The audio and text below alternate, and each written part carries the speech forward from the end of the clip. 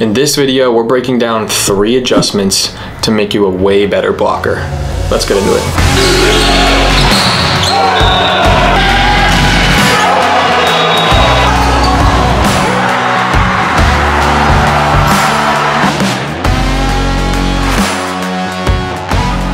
First off, I want to give a big shout out to Sava T for the comment asking for a video on blocking and hitting adjustments. This video we're going to focus primarily on blocking adjustments, and the reason for that is because Sava himself was one of the best blockers we had in our team last year, if not the best. And I'm going to give you several examples from his gameplay on things that you can do to be a better blocker, simplify your game, and get way more touches on blocks. So here goes nothing.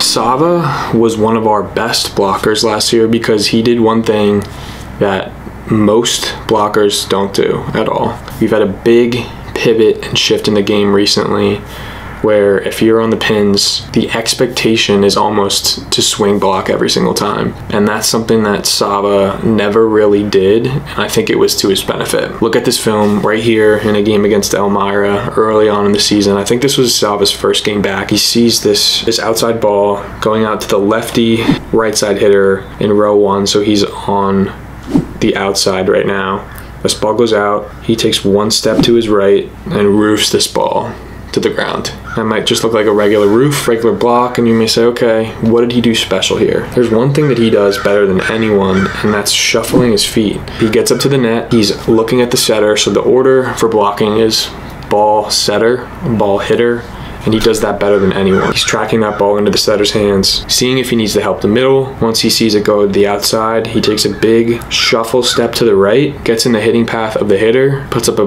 massive block, and roofs that ball to the ground. They don't call him the big bear for nothing. Those paws up over the net, if he's in the right position, good luck trying to hit through him or past him, because he's roofing you almost all the time. But the difference here, the subtle nuance difference, is that shuffle step. There's no need for this big, massive swing block out to the pin every single time. Now, there are certain scenarios where it is necessary, but in this case, he can see the setter, this ball's falling inside. So when you actually watch the ball go into the setter's hand and track that as well as the hitter, you're going to put yourself in a much better place to actually make a block. It's not a guessing game up there. We're not swinging every time blindly and hoping we get a touch. So that's why I want to focus more on shuffling versus swinging when we can help it. When we identify that ball's inside, let's focus on shuffle step and get our hands up and over the net. Same game here, another clip, and it's the same exact example, just flipping sides. Another set from their setter. They were in a 6-2. The setter was pretty good, but this ball falls a little inside, and Sava is watching it, tracking it the whole time, takes that shuffle step, and sets up great. He doesn't have to go all the way to the pin here. That ball's inside. He's still outside of that hitter's hitting arm, creates a shorter distance for that middle to cover and fill that gap. If you hit into that block, rest in peace. So the message here is inside balls, let's shuffle, let's not swing. Swinging is only going to get you so far on balls that are falling inside. You're typically going to be too far out where the hitter's going to be able to swing right past you. That's why I'm a big believer in shuffling when we can help it and swinging when it's absolutely necessary. On to point number 2, and this is on general game awareness at the net and seeing what's going on. Not only your guy, not only the guy you were responsible for, but also everyone else around you. I think Sava was the best on our team at this last year. He tracked everyone, he saw everything, and this block is the perfect example of that. We're playing at Stevenson. Sava's in the setting position here, so he's on the front right, so he's responsible for this outside attacker here, but he sees everything that's going on in this play. He's tracking the fact that this right side hitter is crossing around on a stack, on a front stack behind the middle, which would typically be Devin's ball, but he sees this, identifies this, takes a little step in, and gets his hand on this ball. That is one of the best blocking moves you will ever see. This is not his guy. He's not only making a move on a ball for his defender, but he's identifying the fact that this is going to be a free guy because Kirk is already in the air, he can't get up for it, and if he doesn't make a play, this might be a 10-foot line bounce. So what you can do to be like Sava in this situation is track your guy. He sees where his guy is. He has his hand up here, which I think is a great strategy to kind of be aware of your surroundings. But again, he's tracking ball, setter, ball, hitter, makes a move on it, and gets a great touch. We end up siding out on this rally with a block from Devin and Kirk. But it's the point of being aware of the situation, being aware of the rest of the hitters on the court, not only your guy. Ultimately, you're responsible for your attacker, but when we can block as a collective versus single blocks, makes it much easier. One more example of Sava's great game awareness. He was always really good on helping in the middle, which when a team is a strong middle, making sure we're trying to get a second pair of hands up there is vital. So on this play, he's tracking that ball. He sees the setter goes up with one hand, and he's up there with Kirk at the same time, which is the right play because that ball was supposed to go to the middle, even though he doesn't end up getting a touch on this because it's a tip high over the block. It's the fact that he was there and ready and not solely focused on his guy. This rally plays out a little bit. The ball gets pushed out a little inside again, and he does his patented one step right shuffle and another roof. I'm telling you, the shuffle is a great way to get yourself in a position, stay stationary, stay square, and get your hands over where if they tool you, it's gonna have to be a miraculous swing.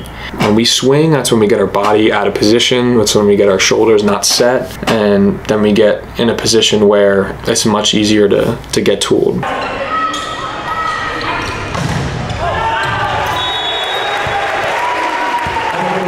So this is exactly what we're looking for. Penetrated on the outside hitters, hitting shoulder, and a great close and finish by Kirk too, and doesn't get much better than that. All right, one last nugget of advice for you guys, and this is taking blocking one step further. The higher level you get up, the more you practice. This is something you can think about and work on implementing in your game. This was our match against Keene University. As you can see, Diego throws the ball over.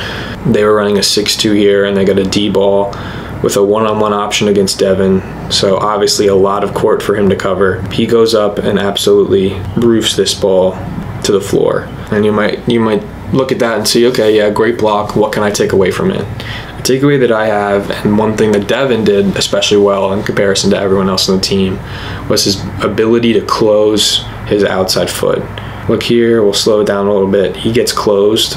It's really hard to get completely closed, but he does as good of a job as you can, getting his body pretty square to the net, and then his finish is back with his arms into the court. He's trying to take away that angle, trying to take away more space than just going straight up. When you block straight up and just take away your normal positioning, it's easier for that hitter to know where you're at and hit around you. But when you set up one way and kind of make that dive into the court, that's a move that's going to get you a lot more touches and a lot more blocks like this, and that's something that Devin did the entire year. I think that's one of his biggest strengths as a blocker, is his ability to adjust in the air and make it difficult for the attacker to know where you're set up. So that's a really great play by Devin. 3 things to take away from this video, guys. Number 1, shuffle when you can. Avoid that swing when it's a ball that's really inside and you know you can get there with just a quick shuffle. It's going to help out your middle blocker. Number 2, have really good game awareness. Ball, setter, ball, hitter. You're not only tracking your guy, but you're responsible for helping out in the middle, helping out on stacks, helping out in the back row. We block as a unit, and when you do it together, it's going to be a lot better for your back row to pick up around those blocks. And lastly, challenge yourself a little bit up there. Try and make a little bit of adjustments. Instead of going straight up every time, drop your inside hand a little bit, make it a little lower, take up a little more space, go a little wider, clamp in on some balls, make some adjustments here and there. Be a little bit more deceptive for the attackers. Don't make it easy on them. Give them something challenging up there to work with, and that's going to make your game go way up from a blocking standpoint. Thanks for tuning into this video.